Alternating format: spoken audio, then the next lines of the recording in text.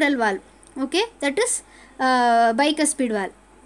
இந்த வேலையை பண்ணுது. இங்கே இது ஃபுல் ஆனோன்னு என்ன பண்ணும், அயோட்டா மூலமாக நமக்கு all parts of the body it gets distributed. Okay, pulmonary vein மூலமாக லெஃப்ட் ஆட்ரியமுக்கு வருது. இது வந்து ஸோ இங்கே வந்து இது இந்த மோடில் இருக்குது. ஓகேவா, எல்லாமே it's receiving. So it's in diastole mode. So இது ப்ரெஸ் பண்ணி எது ப்ரெஷர் படுதோ இப்போ அதுதான் சிஸ்டோல். ஓகே, ரிசீவ் பண்ணும்போது டயஸ்டோலில் இருக்கும். ப்ரெஷர் கொடுத்து இதை அதர் பார்ட்ஸ் ஆஃப் பாடிக்கு சென்ட் பண்ணும்போது சிஸ்டோல் மோடுக்கு போயிடும். எல்லாம் டீட்டெயிலாக பார்க்கலாம். நெக்ஸ்ட்டு இப்போ ஜஸ்ட் ஒர்க்கிங் தான் நான் சொல்கிறேன்.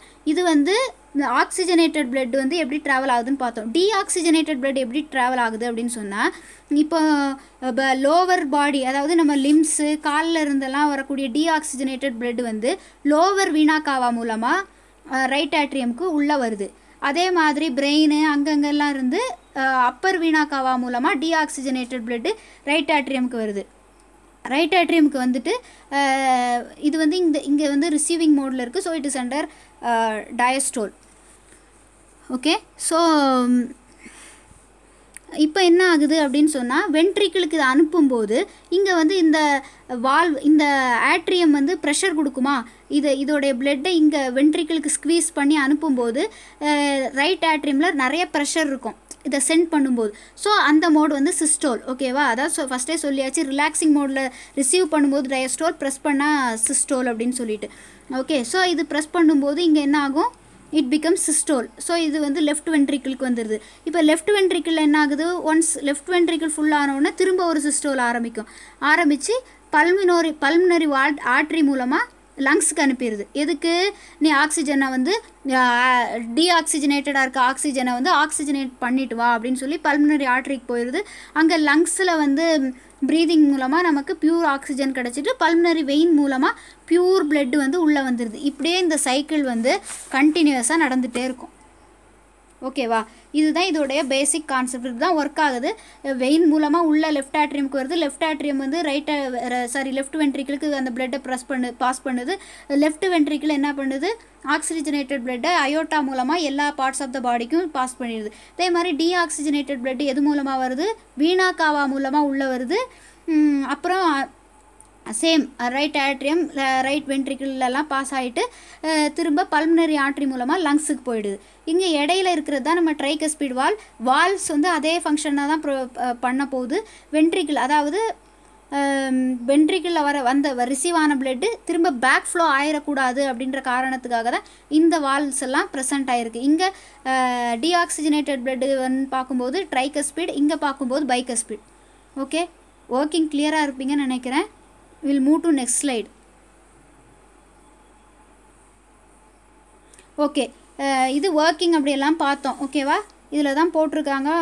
இது நீங்கள் படிச்சிங்கன்னா தெரியும், எல்லாம் புரிஞ்சிருக்கும். நான் blood from ஆட்ரியா is pump to respective ventricle அப்படின்னு சொல்லும்போது ஆட்ரியா வந்து சிஸ்டோல் பண்ணுது, வென்ட்ரிக்கிள் வந்து டயஸ்டோலில் இருக்குது. எது பம்ப் பண்ணுதோ அது வந்து systole, receiving will be diastole.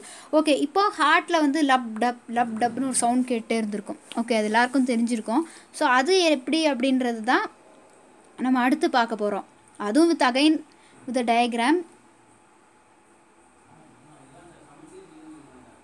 Okay, இப்போ இந்த லப்டப் எப்படி நடக்குது அப்படின்னு சொன்னோன்னா, இந்த ஆட்ரியோ வென்ட்ரிகுலர் வால்வ்ஸ் அப்படின்னு ஒன்று பார்த்தோமா. என்னென்னது, ஆட்ரியோ ventricular valves, bicuspid and tricuspid. இதோடைய வேலை தான் அது. அதாவது இந்த ஆட்ரியமில் present ஆகிருக்கா tricuspid and bicuspid valve, இது க்ளோஸ் ஆகிடுச்சு அப்படின்னு சொன்னால், க்ளோஸ் எப்போ ஆகும், right atrium are left ஆட்ரியம்லேருந்து blood வந்து வென்ட்ரிக்கிளுக்கு போயிடுச்சுன்னா இந்த வால்வ்ஸ் ரெண்டும் க்ளோஸ் ஆகிடும். இது க்ளோஸ் ஆகும்போது வரக்கூடிய சவுண்டு தான் லப். ஓகேவா, இந்த ரெண்டு valves bicuspid and tricuspid valve எப்போ க்ளோஸ் ஆகுதோ அப்போ ப்ரொடியூஸ் ஆகக்கூடிய சவுண்டு தான் லப். ஓகே, இது எப்போ வென்ட்ரிகுலர் சிஸ்டோலில், அதாவது ரைட் ஆட்ரியம் எப்போ க்ளோஸ் ஆகும், இந்த பிளட்டை வந்து வென்ட்ரிக்கிளுக்கு பாஸ் பண்ணும்போது. ஓகேவா, நெக்ஸ்ட்டு வந்து டப் அப்படின்னு ஒரு சவுண்ட், லப் டப். ஓகேவா, இந்த டப் அப்படின்ற சவுண்ட் எப்போ ஆகும் அப்படின்னு சொன்னோன்னா, இந்த ஆர்ட்ரிஸ் இருக்கு இல்லையா, அயோட்டா அயோட்டா அப்புறம் பல்மனரி ஆர்ட்ரி இதெல்லாம் ரொம்ப ப்ரெஷர் பண்ணும்போது அந்த இங்கே வந்து லூனார் அப்படின்னு சொல்லி பிறைச்சந்திர வாழ்வுகள் அப்படின்னு இந்த டயக்ராமில் இல்லை, பட் இதை கொஞ்சம் நல்லாவே ஞாபகம் வச்சுக்கணும். ஓகேவா? இங்கே ப்ரெஷர் அதாவது right atrium to left the right ventricle to left ventricle or left atrium to left ventricle வரும்போது அதை ரெகுலேட் பண்ணுறதுக்கு எப்படி ஒரு வால்வ் க்ளோஸ் ஆகும்போது லப் அப்படின்னு சொல்லி சவுண்ட் வந்ததோ, அதே மாதிரி வென்ட்ரிக்கிள்லேருந்து பல்மனரி ஆர்ட்ரிக்கும் ஒரு வென்ட்ரிக்கிள்லேருந்து அயோட்டாக்கு போகும்போதும் பேக் ஃப்ளோ நடந்துடக்கூடாது அப்படின்ற ஒரே காரணத்துக்காக இருக்கக்கூடிய பிறைச்சந்திர வால்வுகள் இருக்கு இல்லையா, அது க்ளோஸ் ஆகும்போது டப் அப்படின்னு ஒரு சவுண்ட் கேட்கும். ஓகேவா? The second sound dub is produced when the semilunar valves of aorta and pulmonary artery. ஓகேவா? அதான் நான் சொன்னது புரிஞ்சுதுன்னு நினைக்கிறேன். இங்கே அயோட்டா நீங்கள் ஏதாவது இங்கே வென்ட்ரிக்கிள் வந்து ப்ரெஷர் கொடுக்கும்போது, ஓகேவா, அப்போ இது க்ளோஸ் ஆகிடுது.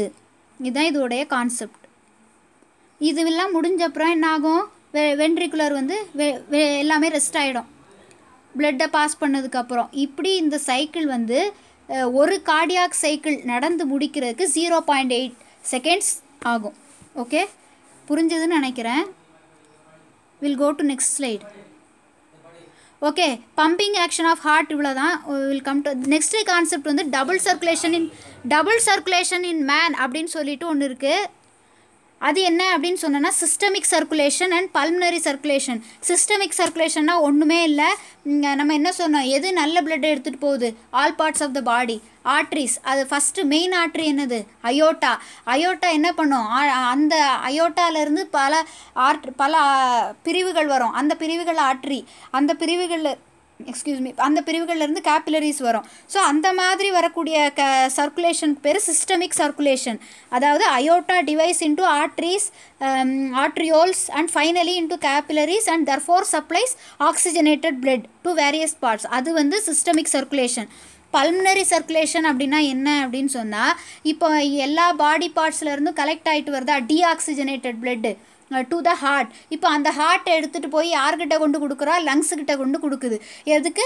ஆக்சிஜனேட் பிளட்டாக மாற்றுறதுக்கு. இந்த ப்ராசஸ் நடக்கிற இடம் தான் பல்மனரி சர்க்குலேஷன்.